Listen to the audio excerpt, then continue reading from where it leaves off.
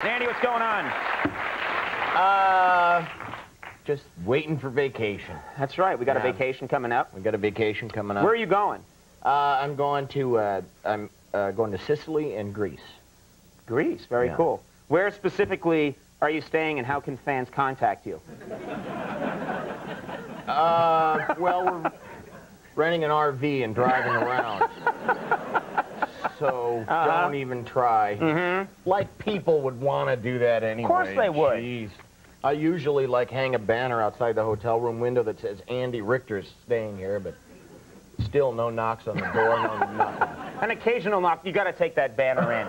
You can't have that hanging out there. You're all excited. Yeah. No, it is strange because they show our program all over Europe. So it is weird the times that I've been in Europe, and you think, well, no one's going to know us, you know, over there. They barely know us here. Right. So exactly.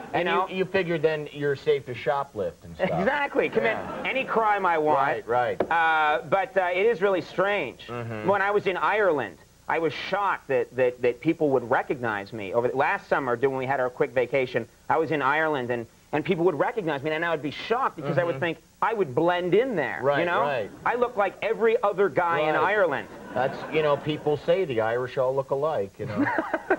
they do, even to the Irish. I was seeing people left and right. That guy is me. That guy is me. All giant fat heads, you know, all of us.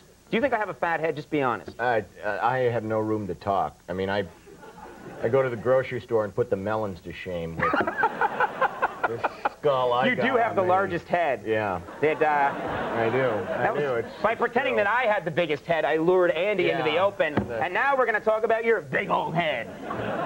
Go ahead. I mean, you know, I'm gonna be the one in the Mardi Gras parade, not you. That's right, a giant Andy head going down the street. I would pay money to see that.